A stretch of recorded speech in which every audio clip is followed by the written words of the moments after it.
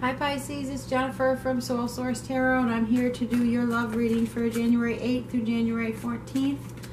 Now, we will see what comes up. Just take what resonates and leave the rest. This isn't a private reading, okay?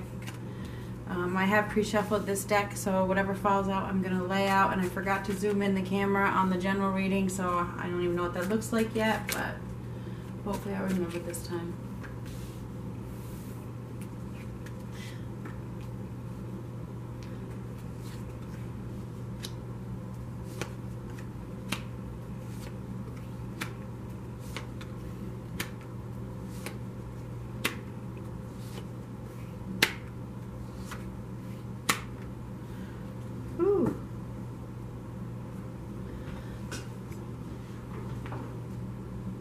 Now this is a love reading, remember? Okay, so the base of the reading, or the whatever the word is, my mind has gone blank. The basis of the reading is the Six of Wands. It feels like there's some kind of victory. Okay, there's some kind of victory, whether it's in love or not. We will find out. There's some kind of progress. You're making progress. There's a lot of repeating cards here. Okay, there is. You're making progress with something. Okay, that is making you very happy. Okay, because we have the Sun card here. We did have the Chariot and the other one, and it was reversed. We also had the King of Pentacles, but it was reversed. We had the Page of Cups. It was upright. Anyhow, you guys. I can see that you guys are some heavy burdens are being lifted. Okay, maybe you've been dealing with a Taurus, Virgo, Capricorn. Could be a Cancer, Pisces, Scorpio. Could have been a Capricorn. We also have Aries here, so or Leo. So you could have been dealing with any one of those people. There's definitely a lot of players here. So perhaps there's a loss of control. Somebody is becoming free of something that they were bound to, and it's a huge relief. So I think that many of you are actually becoming free from somebody. Maybe you thought it was love. I don't know. I mean, I'm considering the last reading I just did, even though it was a general reading as well. It feels to me like you guys are there's been some kind of loss. There's been some kind of loss where there's some hurt. You know, there's a loss up here. The other one, we have the Three of Swords. I mean, and here we have the Five of Cups. It's like there's been some kind of loss, and I think it's a loss of control, or loss of a commitment, loss of a connection. Something is still not where you wanted it to be. Okay, there's no forward movement there, and it's like there's been a drop in status of some sort.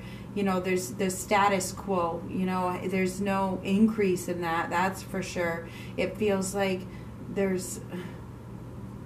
somebody is letting go of something that they just can't carry anymore, and because it didn't turn out the way they'd hoped, it didn't turn out to be forever or something like that. But it's a huge relief. It brings the happiness that you've been seeking because you let it go. This personal freedom comes about when this bond breaks. This personal freedom is like great. You know, you where you were feeling discontent and stuck. It's like you're no longer stuck. You know, you can move forward, because I feel like the times of being stuck, of things, trying to keep things under control, are over. It's out of your hands. It's like something has happened to get you unstuck. Let's get some clarifiers. Let's clarify this Six of Swords reversed. What is this Six of... Oh, jeez. Of course it goes flying. Wouldn't you know it? Fly away, fly away. Oh, son of a bitch. I'm still dropping it. Okay. Libra, Gemini, Aquarius. Alright. So it looks to me like some truth is coming out. Something is coming out. Some words are being spoken, or some completion, something like that. Somebody is speaking up, speaking their mind. And this is Taurus. Did I say already? We already have. I cannot talk today worth of shit. But anyway, it's Libra, Gemini, Aquarius. Right next to that, Aries. There's some kind of controlling behavior that's going away. It's like somebody has been trying to control you or a situation, and there's a loss of control. Do you know what I mean? It's like all of a sudden the control's out the window. You're no longer in control because you're in control. Do you know what I mean?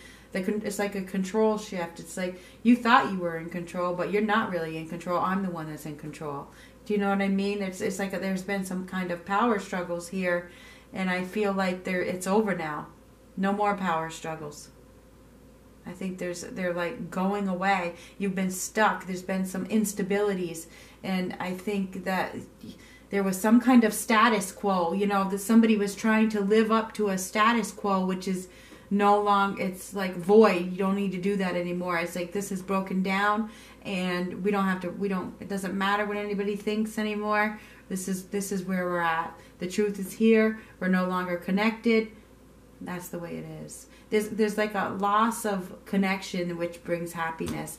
I don't see new love coming in, if that's what you guys are looking for. I think right now many of you are stuck with the past, and perhaps this week you're making progress with letting it go. That's what I see. I'm not going to tell you new love's coming in if it ain't. You're watching the wrong girl if you're looking for that. I'm only going to tell you what I see, and I don't see any new love come in. I see that you guys are working on making progress towards regaining back control of who you are and what you want, and letting go of something that you were bound to falsely. You know, there was like a false soulmate or something, or maybe this person was a soulmate and it just didn't work out. I don't know, but I see that you guys are going through a period of still working on letting that go. I mean, I'm not going to tell you new love is here to sweep you off your feet if it's not, because it ain't. I don't know what I did on my last readings. I did them a couple days ago for the other signs. I already did, so I'm just going to go with whatever I think I need to do.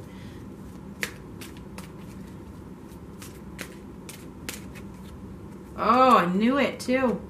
Okay, the first two cards. This one is flirt, make the effort, and deceit. Flirt. Extend your light-hearted energy to others. Go ahead and do it. The bond has been broken, right? This must be for singles, right? If it's for couples, then go ahead and flirt with the person you're with and try to make it better.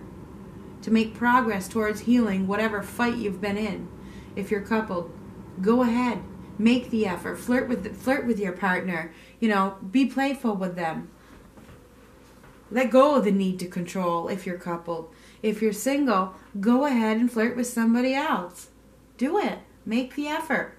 Great love is worth taking the steps you're guided to take. If you want to, whoever it is that you're thinking about, when I say flirt, whoever, whether it's somebody you've been with or somebody you haven't been with, or whoever, the first person that comes to your mind, do it. Now I'm going to read you this card. It's pretty deep, okay? It's deceit. That came up for a reason.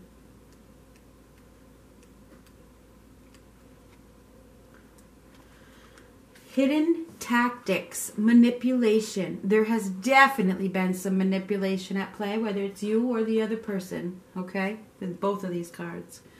This and this one. And this one. There's been some manipulation in your life, whether it's you or somebody else. And this one. You have it. There's no doubt.